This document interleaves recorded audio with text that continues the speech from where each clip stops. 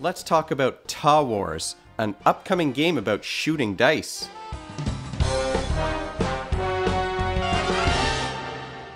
Welcome to Brains on Games. I'm Dr. Brian McDonald. In this episode, we're going to talk about an upcoming game that's going to be on Kickstarter soon.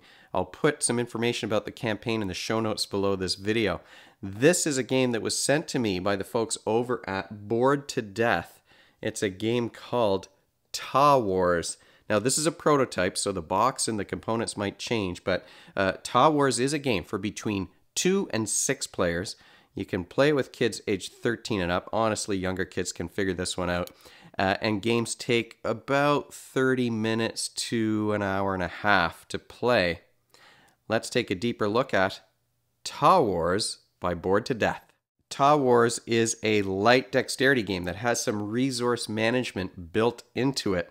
Each player is going to have a player board like this to keep track of their stats and their dice and their resources and their points. What you're trying to do in this game is be the first player to earn 5 crowns. So once you get this cube up to 5 crowns, that's going to be the end of the game. Now, how do you earn those points? Well, you're going to do that by shooting dice out of these towers. Each player is going to have a tower that matches the picture on their player board. Here's the yellow player's tower. It looks a little bit more like a city. And I'll show you what their player board looks like. And you've got a little story about each faction in the game. Now, why is this called Tah Wars? It's the world is called Tah in this game according to the rule book. But really, I think it's because it sounds like, if you say it fast, it sounds like you're saying towers and you're shooting dice out of these dice towers. So you're going to be shooting dice out of those towers that I showed you, and you can earn crowns by attacking other players. We'll go a little bit through the rules to explain that. You're also, most of the time you're going to be earning crowns, I think, through completing these quests. So you've got a great big stack. Let me see if I can pull the whole stack out. You've got this great big stack of these quests that you can do. Now, sometimes they're quests that are just going to earn you some resources. You trade a bunch of resources for something else. Often, though, what you're going to be doing is trying to complete quests to earn those crowns. So a lot of the time, for example, in this one, if you're in a forest and you can get your attack up to 10 or above, you're going to earn a crown for completing that quest. And you start the game by drafting or discarding a quest from a row that's going to be beside your map. Remember, like I said, this is a prototype, so things are going to change. The map in particular, I know, is going to change. I think it's going to be more like a board rather than this rollout mat that I have here. But you can only hold 2 quests at a time, and it can take some time to get your tower in position, your dice in position, or to earn the resources that you need to complete these quests. So a lot of the time in these games, you're kind of making a choice between, do I want to mess up my opponents or do I want to advance my own goals? But in Tah Wars, because you can only hold 2 quests, and it's going to take you probably, a couple of turns or 3 turns to complete one of those quests, very often your quests are going to be full, and it forces you to discard one of those other ones. So you'll kind of be looking for the easiest quest to complete so that the other players can't get that one and win the game. Once all of the players have chosen their quest or discarded a quest from the quest row, well, then you're going to look at the dice that you have on the board. Of course, on the first turn, you're not going to have any dice, but eventually you're going to have dice that are laying out on the board, and you can gather resources using those. So, for example, if I shot this 6-sided die into the forest and rolled a 2, that means that I can get 2 wood. So I would move my wood counter up on my player board by 2. You could, instead of using these dice that are on the board to gather, you could just leave them on the board for the next turn and increase the number on them by 1. So instead of 2, maybe I want to wait a turn, I can collect 3. That can be a little bit risky, though, because other players could knock your dice into a different area of the board, and then you'll be stuck. Now I'm going to get stone instead. Or they might knock your die completely off the map. They might change the number on the die, so now I'm only getting 1 instead of 3. So there are some risks to leaving those dice on the board. We didn't find, now I've only played this game at a 2-player count. We didn't find that we were shooting very often at the dice on the board. We were really firing at one another's towers. Once you've gathered your dice or increased their value, well, then you start to get to trade or spend some resources. You might spend resources to recruit dice.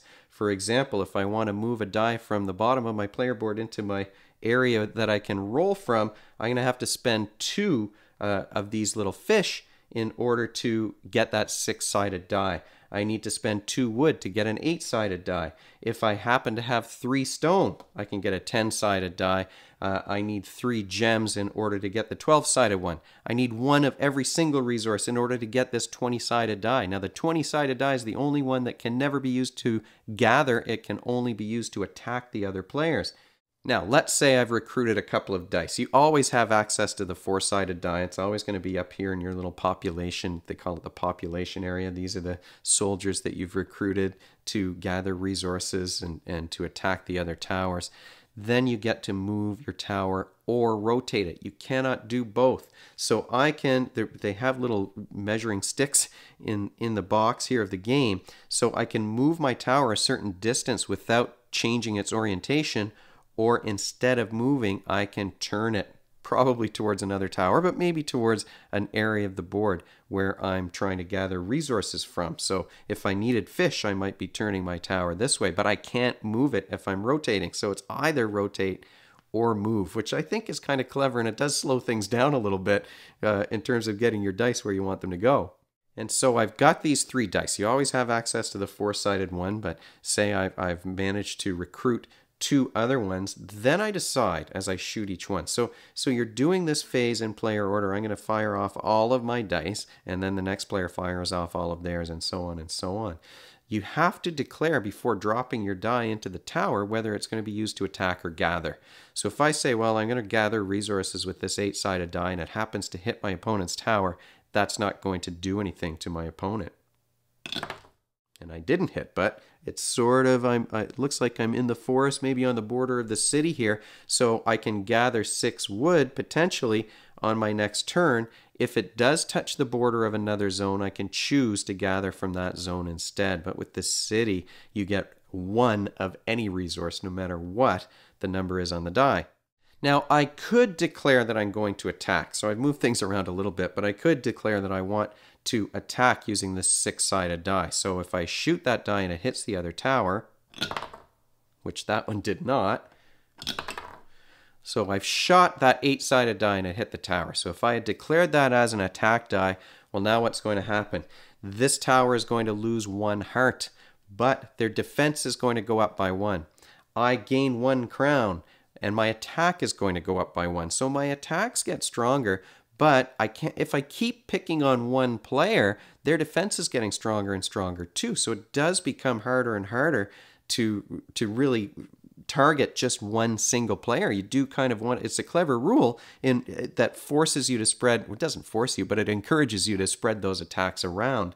If your opponent gets down to 0 health, one of 2 things could happen, and you decide at the beginning of the game. We really only played this one way because I don't like player elimination, because then you've got one player sitting on the sidelines waiting for everyone else to be finished. So you decide before you start playing, are players going to be eliminated when they get to 0 health, or do you just force them to lose a crown and then they can continue playing? And we kind of like that idea of, well, you get a penalty, and it's a pretty serious penalty because you do need 5 crowns to win, but you're not going to get knocked out of the game just by getting hit 5 times. Some quests do allow you to increase your health so you can heal. Most of the time you don't get to keep those dice that you buy. You hang on to the 4-sided one, but if you're gathering or if you attack using a die, it's going to go back down onto your board, and you're going to have to recruit that die again next time if you want to use it on every single turn. Now, what skills are you working on when you play a game like Tah Wars? Well, of course, this is a dexterity game. You are using those visual motor skills, and visual motor coordination is important here because you're trying to kind of aim those dice as much as you can. There is that visual component, and you're imagining, well, how are they going to come out of my dice tower when I drop them through? And then you're trying to throw that die with enough force and maybe to hit on the edge a little bit so it curves out in the way that you want it to in order to hit your opponent or get that die in the area of the map where you want to gather from. There's a little bit, it is primarily a dexterity game, let's be honest. You're really shooting dice out of towers, which is kind of a fun thing to do. I've never tried to hit a particular target using a die. But there's also a little bit of resource management there too, right? You're gathering the resources in order to complete quests, to buy dice, and maybe to buy crowns. And you do have to save those up from one turn to the next in order to complete those quests. So there's a little bit of involvement here of the executive functioning skills, those behaviors that you need to work towards a goal. Anytime you're planning or budgeting, that's what we're talking about. But these are very light demands on the executive functions. It's not very complicated planning. You're not juggling tons and tons of information and doing calculations. You're sort of managing your resources a little bit, but primarily you're using those dexterity skills. And boy, when the board is crowded with multiple towers, it does make things interesting. Final thoughts about Tah Wars. Well, this is a very silly dexterity game. I've never played a game where you're shooting dice at towers or shooting dice into certain areas of the board, and it is fun to drop the dice through these little towers. And I like that, although it is kind of a battling game where you can attack the other players, by attacking an opponent, what you have to do to successfully, I don't think I mentioned this, but what you have to do to successfully attack an opponent is that your attack stat on your player board and the number that hits the number that's rolled on the die that hits that tower have to exceed that player's defense. So if I attack another tower and their defense stat keeps going up and up, well, it encourages you to spread your attacks around, so it's not going to be everybody ganging up on one player in order to earn those crowns. Which I think is really smart. I like that you kind of delay things by not being able to rotate your tower and move on the same turn. So you can be a bit strategic in trying to kind of get behind someone who you know has to move into a certain zone to finish their quest that they're working on. So there are some clever little twists, I think, in this game, but it is an extremely silly game. I do like that you can choose not to eliminate players. I don't like games where players get eliminated, so it is much more fun to have everybody still in the game. So I'm glad that they're flexible in that rule.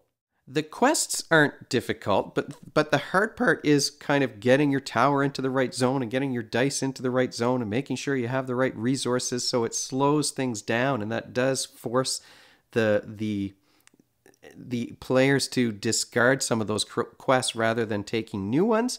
And I like that. It sort of takes away some of the tension of, do I want to advance my own quests or am I going to mess with the other players? Well, you're much more likely to try and mess with the other players when you've got two quests that you're working on. You can't discard them once you've taken them. So you're only discarding from that row that the other players can choose from. So that is kind of a fun mechanism too. Now, are there downsides to Tah Wars? Well, my main downside is this. It's going to be much more fun when you have lots of towers on the board. So you want to have all of those players with multiple towers that you can shoot at, or towers that get in the way so that you're blocked from going to the area that you want to go to, so you can't get your dice in between those two other towers in order to get the gems that you want on. We found it was gems mostly that we were having a hard time getting our hands on in the games that we played. But you know what? What a silly fun activity to involve yourself in, shooting dice out of towers and trying to hit your opponents. So thanks so much to the folks at Bored to Death for sending Tah Wars my way. Like I said at the start, I will put information about the campaign in the show notes below the video. If you have any questions or comments, you can leave them in the comments section of this video, or you can email me at brian@brainsongames.ca. brainsongames.ca is the website. That's where future episodes will go. Previous ones are already up there. Brains on Games is the X handle, and the Instagram feed and the Facebook page. So we're all over the place. And if you enjoyed this video and you want to be notified of future ones, you can head on over to YouTube and click that subscribe button. Thanks for joining me, and hopefully I'll see you next time.